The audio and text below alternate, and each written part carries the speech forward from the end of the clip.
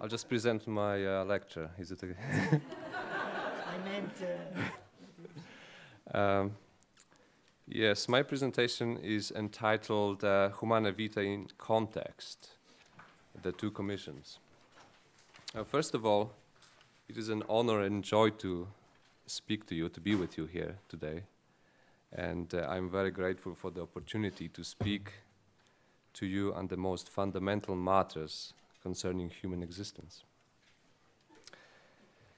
My goal is to offer a glimpse into Cardinal Wojtyła's contribution to the encyclical Humanae Vitae. My lecture consists of three main parts. First, I will introduce the Papal Commission with its two opposing positions concerning the transmission of life, of human life. Then I will introduce the so-called Kraków Commission, and in its light present Wojtyła's personalistic approach to conjugal life. Finally, I will briefly show that Humanae Vitae reflects this approach. So, onto the first part. Established by Pope John the 23rd and re-established by Pope Paul VI, the Pontifical or Papal Commission for the Study of Population, Family and Births met in 5 sessions between October 1963 and June 1966.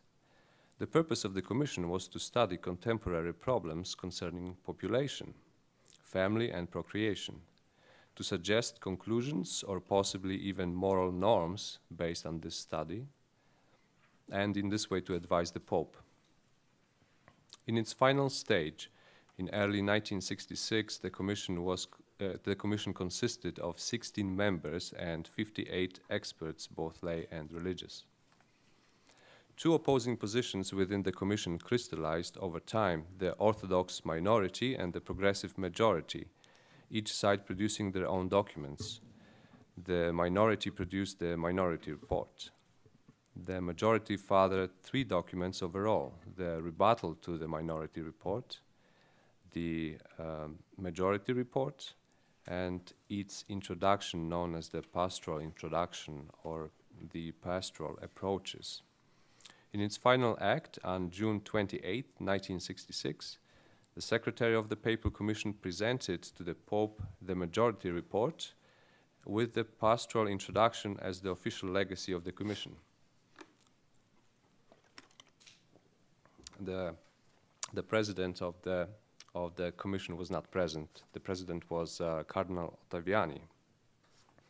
Was not present at that time at the presentation of the majority report to the Pope. Concerning the minority and its argument, in a rather chaotic argument, the minority of the Papal Commission argued against contraception using 2 sources.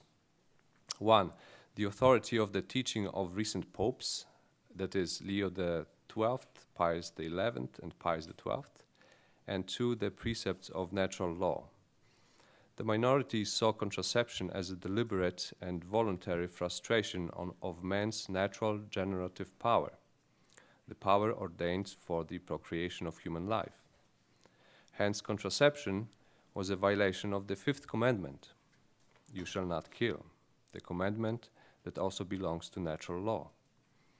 Since it is a violation of the natural generative power, contraception struck at the heart of marriage, which was considered an institution of the order of nature established for procreation. The minority argued that by belonging to natural law, the prohibition of contraception is accessible to unprejudiced reason, is unchangeable and universal. The minority rejected the claims of its critics that human nature and the particular norms of morality are adaptable and perfectible historically. Overall, the minority accused the majority of harboring a false concept of natural law, one built on a misguided conception of human nature as a complex of physical and psychical powers in the world granted to the dominion of man. The majority, on the other hand, argued for lifting the ban on contraception under certain conditions, in light of the deepened appreciation of the human person and conjugal love. It stressed the development of doctrine and referred to the texts of sacred scripture and Vatican II. According to the majority, it is the minority that misunderstood human nature and thus misapplied the concept of natural law to moral norms. The majority denies that the gifts of nature are a direct expression of God's will. Instead, man is endowed with the task to receive nature and perfect its potentiality. The majority is clear. The dignity of the human person consists in sharing in God's dominion over the earth by exercising rationality. That is, by using physical nature to grow in man's own perfection in conformity with the dictates of right reason. The document doesn't actually explain what it really means. We see that in this tempting view, human personhood is closely linked with technology. Indeed, the majority identifies man's intervention in nature by technological means as God's primary will and intention with respect to man. Moreover, the majority report understands the entire history of relations between God and man in terms of technological progress. The application of this understanding to the task of regulating conceptions is obvious. The more man intervenes in the natural generative processes by using his technological skill to avoid or to affect procreation, the more he conforms himself to his rational nature and to the will of God. The majority concludes that contraceptive intervention in conjugal acts is morally permissible as long as it is ordained to essential values of marriage. Now, concerning the second part of my lecture, let me introduce the Krakow Commission. On February 16, 1966, Pope Paul VI appointed Karol Wojtyła, the Archbishop of Kraków, to the Papal Commission. Unfortunately, the communist government of Poland prevented Wojtyła from attending the meetings of the Commission. However, not knowing their content and suggested solutions, Wojtyła prepared his own memorandum and sent it to Paul VI in July 1966, so right after the Papal Commission was dissolved. In this memorandum, Wojtyła presented the moral principles governing sexual relations of the spouses from the personalistic perspective and provided an overview of the pastoral care concerning the methods of regulating conceptions in Poland. After the American, British, German, and French press published in 1967 the minority and majority reports of the Papal Commission, which were supposed to be secret, Wojtyła initiated a collaboration with a group of 5 Polish moral theologians from Kraków, and I will spare you the names. They're very Polish names. Hence, the Kraków Commission came into existence. It produced 3 major documents. Wojtyła sent the first document to Paul VI in February 1968, so before the encyclical was issued, in which he defended the traditional moral teaching of the Church on conjugal life. The second document of the Kraków Commission was a theological and pastoral commentary on the encyclical Humanae Vitae, published with a Polish translation of that encyclical in 1969. The third and the final document concerned the pastoral and indirectly also doctrinal consequences of the encyclical Humanae Vitae. After having personally edited the text of the memorandum, Wojtyła sent it to Paul VI in March 1971. The approach of Wojtyła and the Kraków Commission differs from both positions of the Papal Commission. The Kraków Commission confirms the traditional teaching of the Church, mandating responsible parenthood and prohibiting contraception, by employing an authentically personalistic argument. This argument integrates natural law within a theological context. Let me outline this argument and briefly discuss its content. Wojtyła's personalistic argument consists of three main elements: value, norm, and price. First, he speaks of value, the value of the human person, the value of conjugal life and love. Then he discusses the norms that govern the proper relations between persons, the norms that correspond to that value. And finally, he portrays the price or effort required to keep these norms. Wojtyła is fully aware that the contemporary man understands marriage and conjugal morality in the category of values more than of ends. The modern man sees marriage and its importance in light of values such as life, love, and the human person, than the ends that the marriage is ordained to achieve. Accordingly, the Kraków Commission begins by its substantiation of the prohibition of contraception by the Church, with reflections on the human person and his dignity. The human person as a unique, unrepeatable, and irreplaceable value becomes the basis for establishing moral principles. In fact, the accent on the person in no way undermines the teaching on natural law. The Kraków Commission defines natural law as the objective moral order inscribed in the rational nature of man. This very definition rejects the opinion that the traditional conception of natural law disregards the rational and personal elements by emphasizing ontological or even biological elements. In order to show that natural law fully corresponds to man as a person, Wojtyła suggests reviewing the traditional definitions of the person, law, and natural law to discover that they all concern human rational nature. Moreover, natural law confirms and reveals the dignity of the human person. Let me explain this fact first in the cosmological and theological context. The acceptance, so first the cosmological context, the acceptance of natural law presupposes on the part of man the fundamental attitude of reception, which, by the way, corresponds to the generosity of being, for nothing is received unless it is first given. The human person discovers an objective order of being to which natural law conforms. Hence, natural law properly positions the human person in the cosmos, in the entire given hierarchy of values. In this integral view, man's actions bear a responsibility towards the beings of the world, whose values are based on the beings themselves and their perfection within the world. Consequently, natural law indicates the capacity and the need to understand the nature of things, their values, their interrelations, and to act accordingly.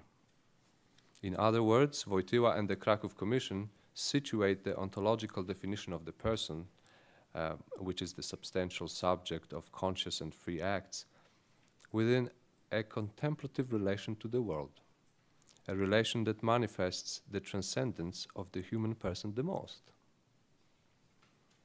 However, now this concerns the theological context. However, the value of the person is ultimately due to his fundamental relation to God. Wojtyła recognizes not only that man finds his origin and fulfillment in God, but also that the human person is a manifestation, a revelation of God in and his love in the visible world. The acceptance of natural law is an acknowledgement of the human person to be a creature of God, made to his image. The rejection of natural law means a rejection of human creatureliness, thus a rejection of man's ontological and moral dependence on God, and ultimately his supernatural vocation, since gratia supponit naturam.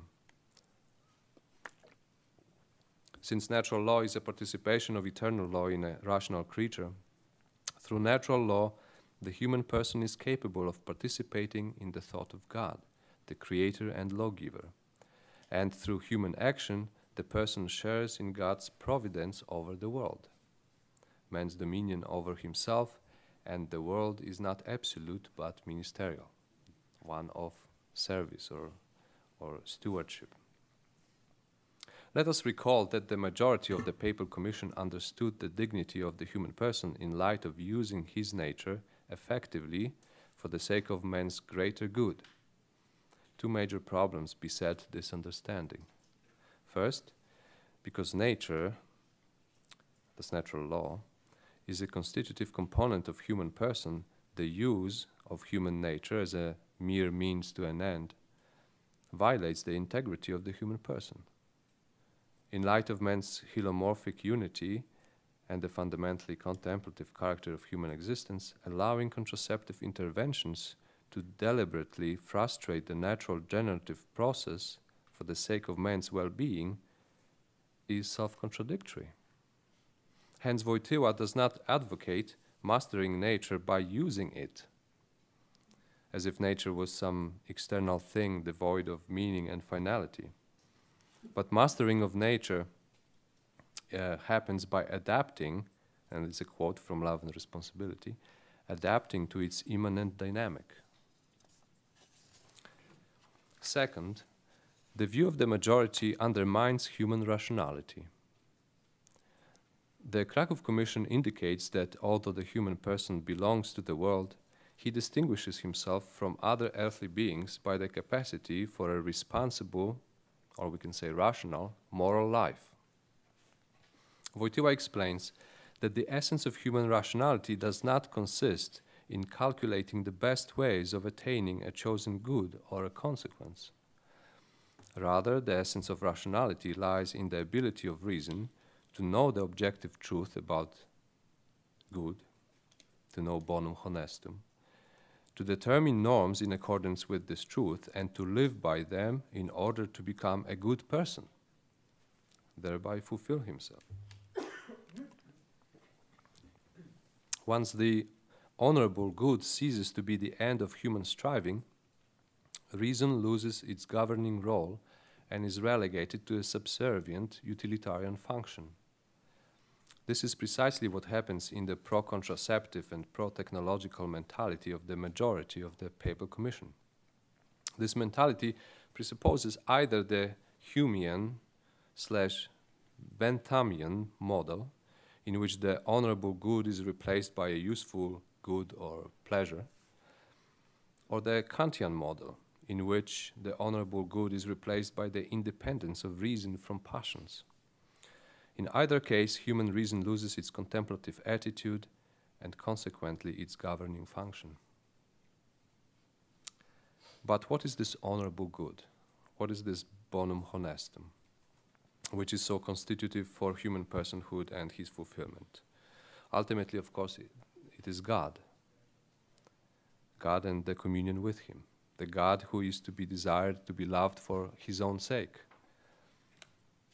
However, in some sense, we can say that the honorable good is also the human person, who, as Gaudium et Spes tells us, is the only creature on earth, willed by God for its own sake.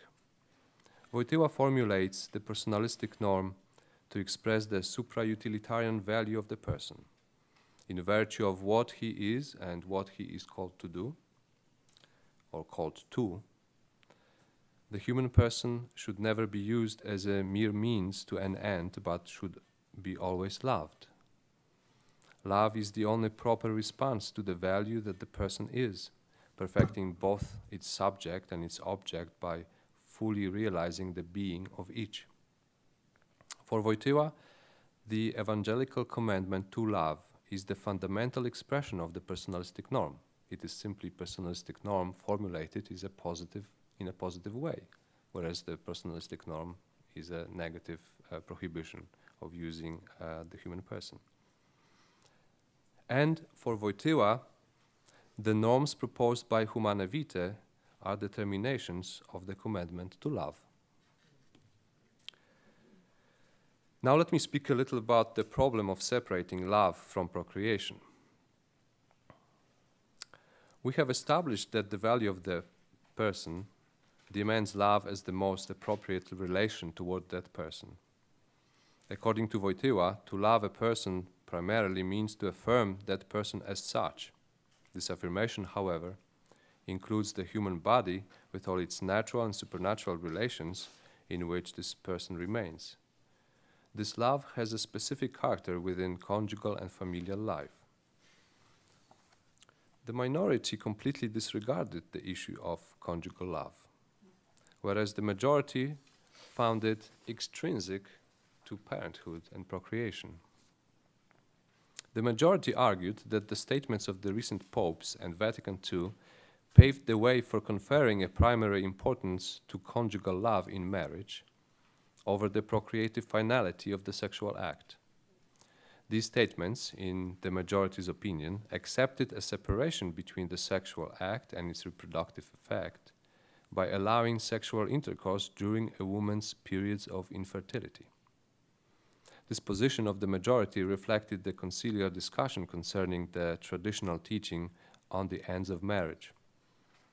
This discussion questioned the suitability of the subordination of the secondary end of marriage, which is mutuum adiutorium, often improperly translated as conjugal love, to the primary end, procreatio, in light of the personalistic understanding of marriage as a covenant of persons determined by love. The majority argued that contraceptive interventions can be integrated within an ordered relationship to responsible, generous, and prudent fruitfulness. In other words, a couple's openness to life in the dimension of their whole life would determine the morality of each and every particular conjugal act. So if a couple has 2 or 3 children, then it proves sufficiently that they are open to life, so they can use contraception. Wojtyła and the Krakow Commission do not understand the primacy of conjugal love in separation from procreation. Quite the contrary. Wojtyła presupposes an organic bond between conjugal love and parenthood. He quotes Article 50 of the Constitution Gaudium et Spes of the Second Vatican Council, which declares that, quote, marriage and conjugal love are by their nature ordained toward the begetting and educating of children. Now let me stress the point. The text speaks about marriage and conjugal love having natural ordination to procreation, so not simply the conjugal act. The conjugal act is a sign of love, and this is what Dr. Walker mentioned when he said that the sexual act is the nuptial symbol of being in love.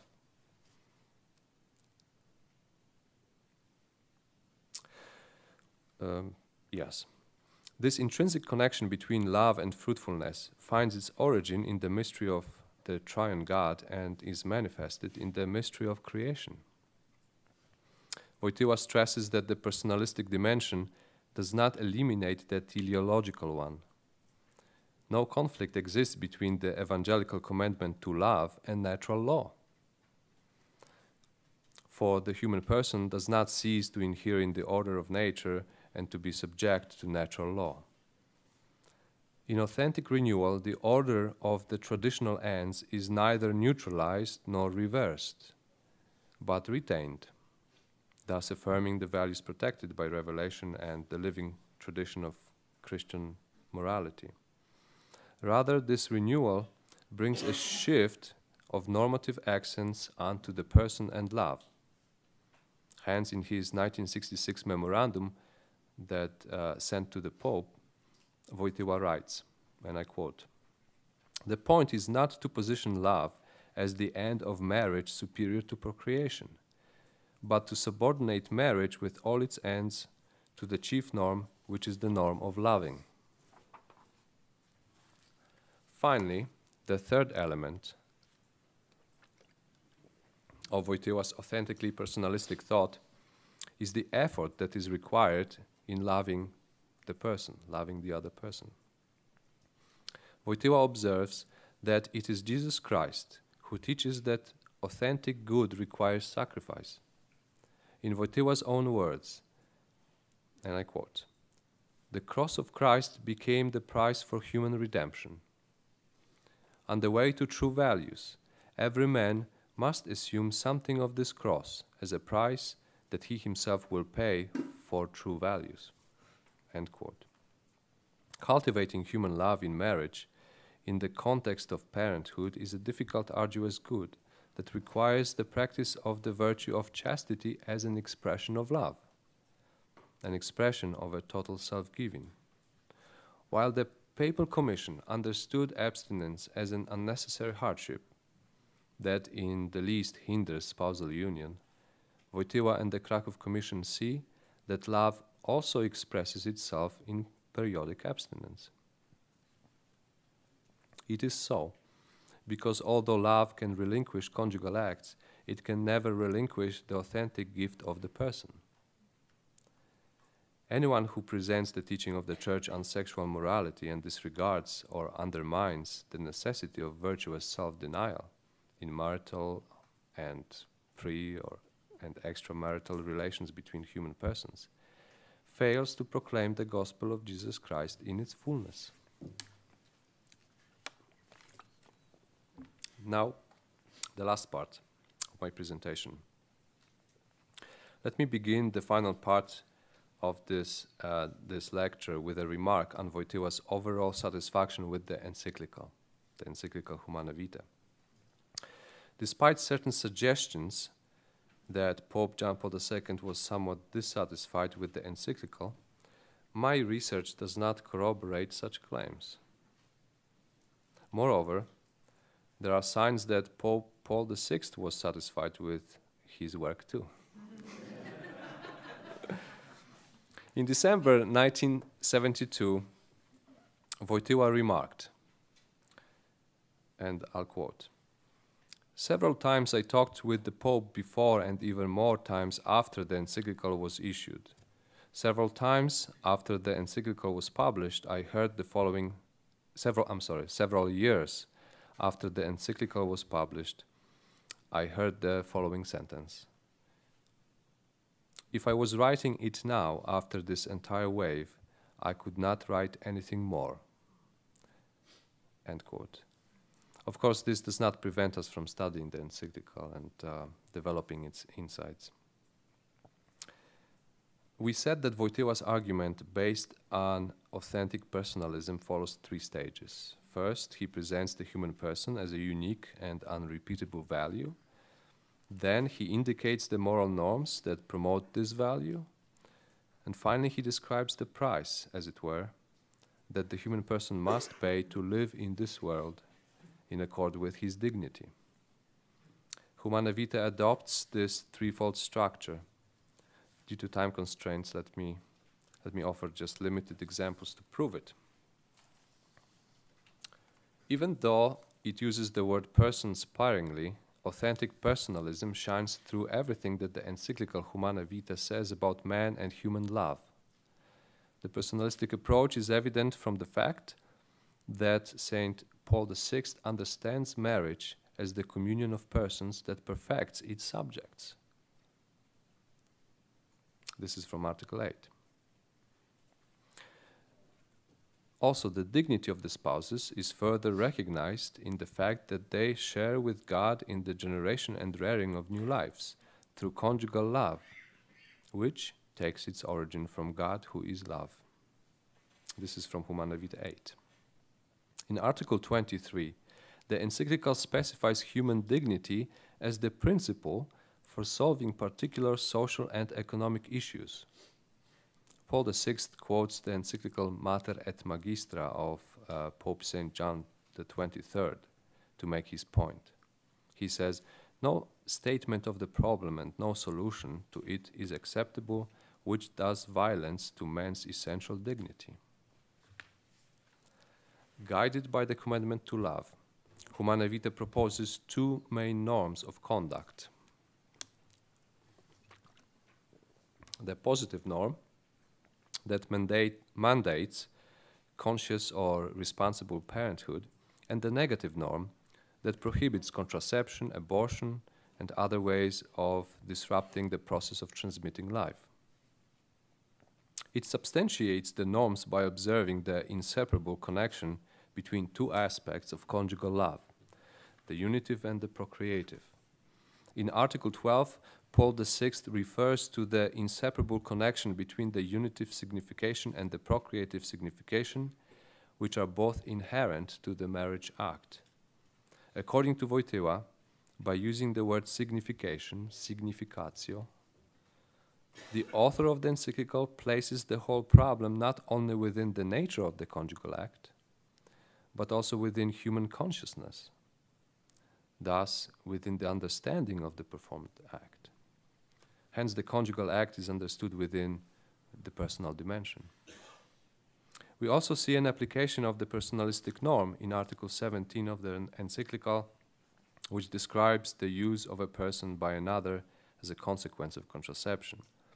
The Pope writes, "A man who grows accustomed to the use of contraceptive methods may forget the reverence due to a woman and reduce her to being a mere instrument for the satisfaction of his own desires." Finally, concerning the price. The price which conjugal love and the values linked to it require is a particular effort, or as Paul VI puts it, a firm purpose and many labors, that he says in Article 20. In fact, according to Wojtyła, the last part of the encyclical is a call to undertake such labors. The Pope directs this call not only to spouses, but also to entire societies, public authorities, scientists, medical professionals, priests and bishops. Only by patient imitation of Christ, in his self-denial, can the love of Christian spouses flourish, becoming more human, more spiritual, and more holy. Hence, we read in the encyclical in Article 13 that practicing the virtue of conjugal chastity including periodic abstinence, develops spouses' personhood and equips their love with spiritual values.